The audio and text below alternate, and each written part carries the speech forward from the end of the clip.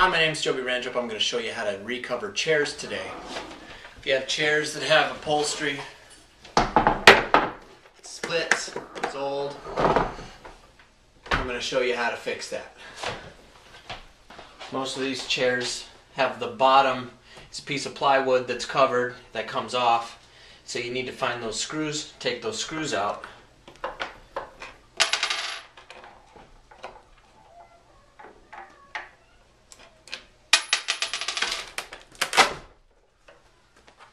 Like that. Just a piece of plywood, and that piece of plywood is just covered and it's stapled. What we're going to do is remove this welting right here.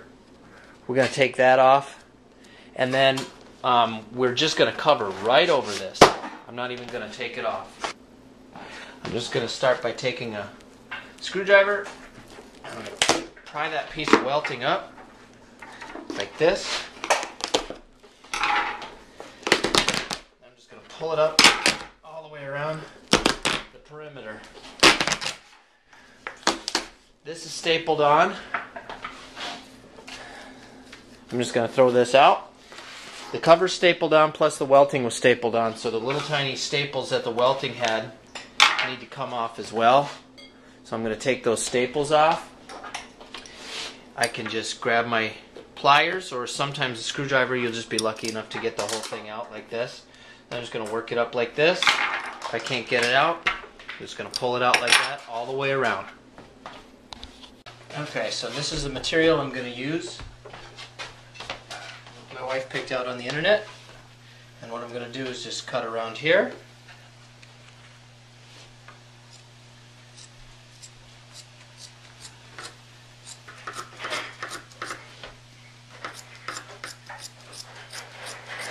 You're using the correct side. If there's a right side and a wrong side to this, take this extra material away.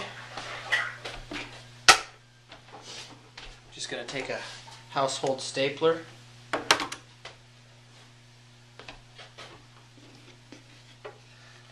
ahead and check and see if I can.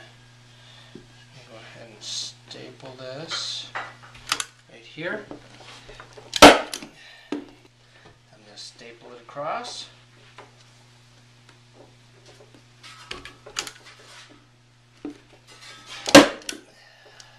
Keep stapling.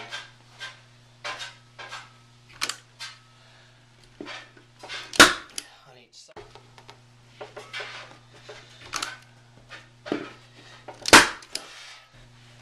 Around here, this is where it comes. It bolts to the bottom of the chair, or screws to the bottom of the chair, so I'm just going to make sure there's no material at these screw holes.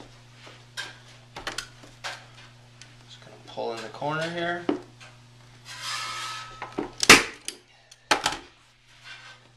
Pull in the corner. I'm going to have to do something about that. Pull in the corner. But I'll show you what to do there. Okay. Now, I see that this is going to be in the way, so I'm just going to go ahead and cut this off.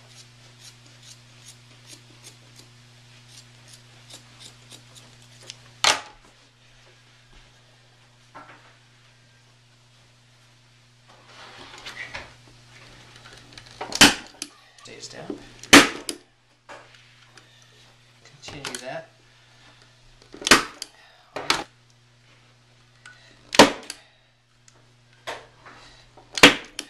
Alright, so I've completely gone around, stapled every single one, and just kept tucking, kept stapling, making sure to stay away from these holes, which are going to put it to the bottom of the chair, so you can see what it looks like on the top. Now what I'm going to do is put this on the chair. Put it up and center it, like that. All you're doing is screwing into the bottom of the plywood backing. 6 of these at a time, so the holes aren't going to line up exactly. But if I can just get them started in the plywood,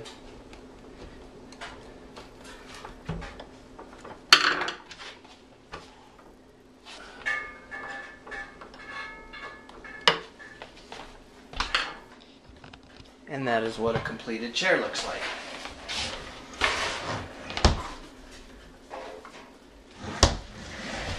And as you can see, I've got a whole set. 3 more chairs to go, and I'm done.